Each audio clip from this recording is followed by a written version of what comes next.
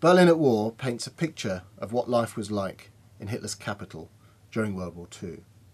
It uses first-hand testimony, memoirs, diaries and interview accounts to tell the human story of ordinary Berliners in extraordinary times.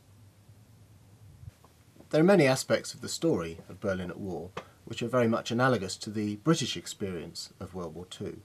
Amongst them, of course, the experience of blackout, or of rationing, or of the evacuation.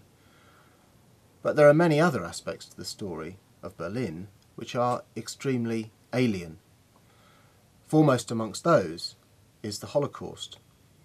And one important question that the book does address is to look at how much Berliners knew about the Holocaust, which was ongoing at the time, and how much they truly appreciated what was going on in their name.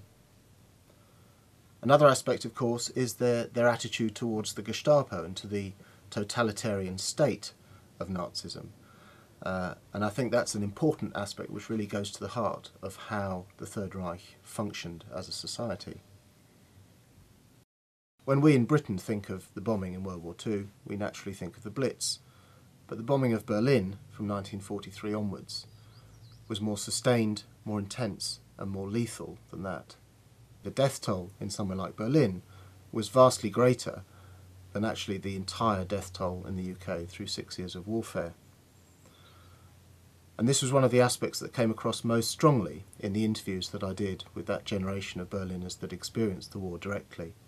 That terrible fear that they had of being bombed, and indeed the experience of being in the bunkers.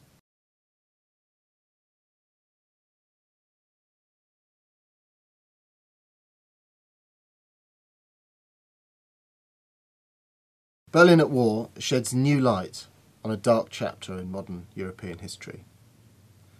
It asks important questions about the nature of society under dictatorship and the nature of society in warfare, and I hope it answers them in an engaging and stimulating way.